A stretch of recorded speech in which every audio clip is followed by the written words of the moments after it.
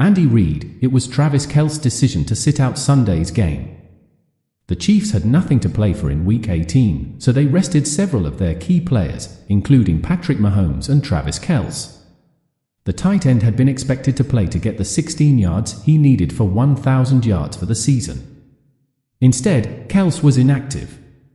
Coach Andy Reid revealed Tuesday that the team let Kelce make the decision whether to continue his streak of 1,000-yard seasons or not. "He is a humble guy," Reid said, via Ed Easton of USA Today. "It's different because of the financial part of it, with Chris Jones. Kelce didn't want to be selfish or come across as selfish.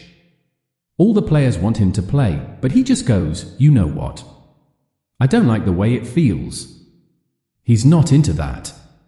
He chose not to play, and I completely understand it. But that's him.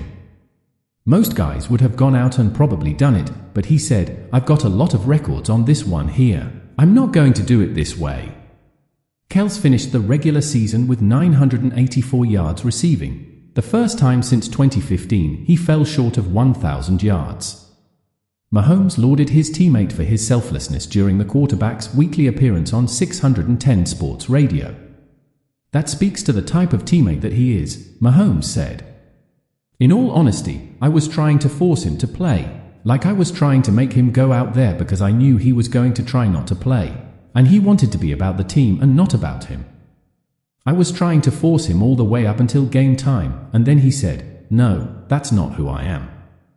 I don't want to play for those reasons. I want to get myself healthy and ready for the playoffs." A lot of guys would have done that and went out there and did it, and there's no slight towards them. But the type of teammate Travis is, he couldn't do that because he knew it wasn't about him, it was about the team. Defensive lineman Chris Jones played 46 snaps to get a sack, giving him $10.5 on the season and a $1.25 million incentive in his contract. Kelce, though, had no monetary incentive.